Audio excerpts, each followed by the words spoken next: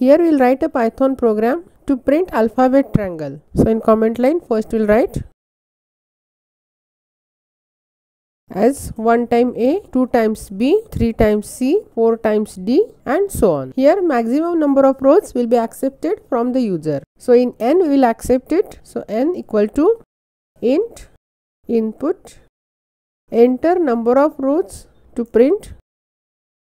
We will print this character using ASCII values. So in num we will save 65, which is the ASCII value of A. Then we will use for loop.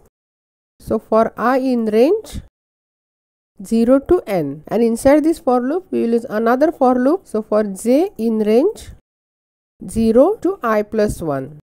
To convert this integer value to character, we will use chr function. So ch equal to chr of num, and we'll print this ch.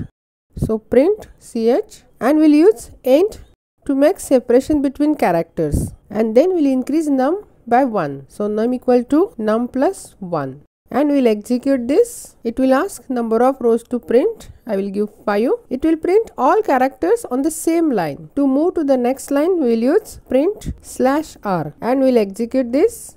I will give 5. It will print A, 2 times B, 3 times C, 4 times D, and 5 times E.